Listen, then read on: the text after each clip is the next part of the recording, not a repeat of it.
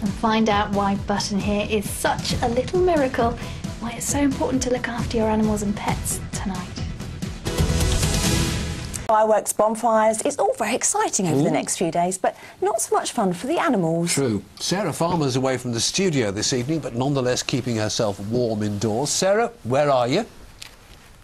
Well, I'm at a house in Sussex with a few cats, a dog and a baby deer. Button here was rescued 3 weeks ago, and earlier I caught up with Sarah Cowan, who's been helping to look after her. Little baby Button here. She's a bit of a miracle. She is really. She's been born very late in the year anyway.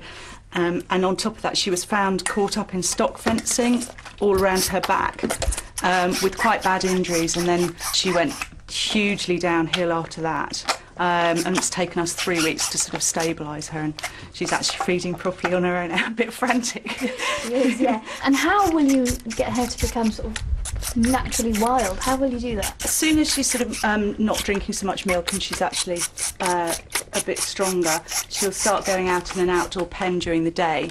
And we've actually got some older ones from this earlier on in the summer that she'll start integrating with. And then gradually just increasing the space, letting her roam around, and her natural instincts will just kick back in.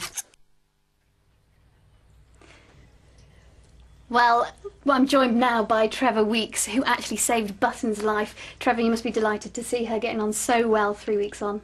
Definitely, she's an absolute miracle, to be honest. I never expected her to survive.